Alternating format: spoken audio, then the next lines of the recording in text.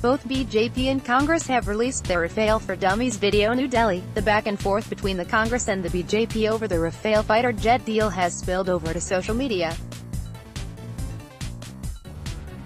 Both parties have released their Rafale for Dummies video that attempt to break down the complicated deal that has been under negotiations for years to make their point.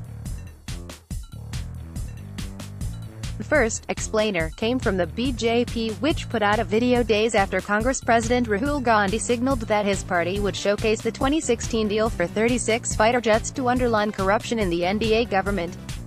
The Congress says the fighter jets were overpriced. Government sources suggest the higher price is on account of some India-specific upgrades.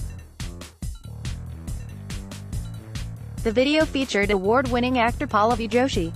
In a 139-second monologue, Ms. Joshi gave an example of how the former secretary of her housing society failed to purchase safety locks from a French company despite negotiating for a decade. So when she became the secretary of the society, she renegotiated the entire deal and hammered down the price.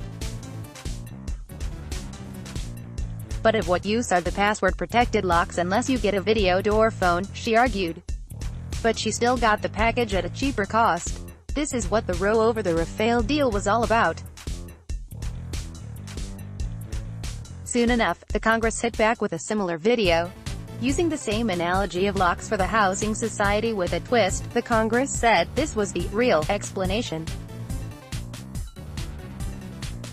Advertisement in this one, the woman says the watchman of the building, an apparent reference to Prime Minister Narendra Modi, took it upon himself to replace the buildings but bought only 1/4 of the locks that had been ordered.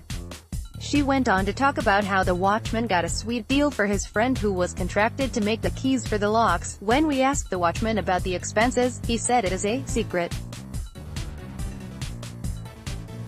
But when we spoke to the French company, they said the deal is done at 3 times higher rates, she said.